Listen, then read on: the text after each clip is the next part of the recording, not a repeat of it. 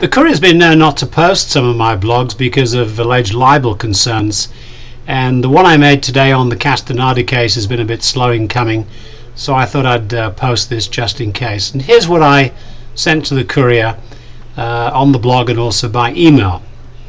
Quotes: a recent New York Times article quoted national statistics showing that as few as 1 in 40 criminal cases ever go to trial, down from 1 in 5 in more recent years.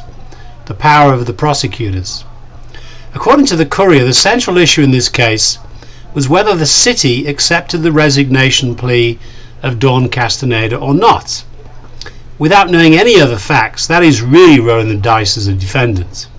So who knows what really happened here? From personal experience of winning a fraud case with a jury trial, what I can tell you is if you were ever in that position in a court, breathe a big sigh of relief if you're white and have a valid checkbook.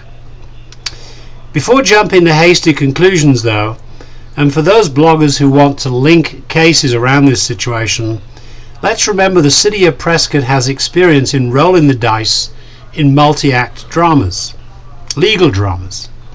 March 11th, 1982, a young Hispanic female passenger driven by a friend drowns in a car downtown Prescott because the city failed to place barriers in washes during flooding. A young city prosecutor at the time springs into action, and the surviving driver is quickly convicted of drunken driving.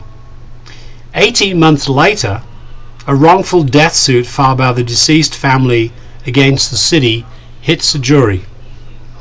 On October the 4th, 1983, just before lunch, the plaintiff's case lasting weeks rests.